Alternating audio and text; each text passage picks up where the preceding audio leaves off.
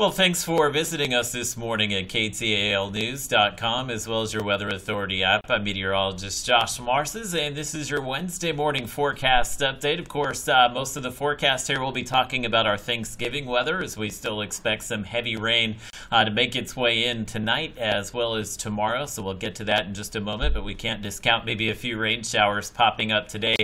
Rain will be confined to the northern Arklatex most likely, and the temperatures, kind of a big spread in temperatures today. So we'll get to that. We are starting out 30s and 40s once again, so a chilly morning, and with the clouds increasing through the day, expecting we'll see primarily overcast conditions here where those temperatures will be in the 50s and low 60s, including Texarkana, and a little warmer south of I-20 as we'll see some morning sun eventually boost us to 64 in Shreveport and right around 70 degrees in Natchitoches as well as Manny. So let's get to that chance of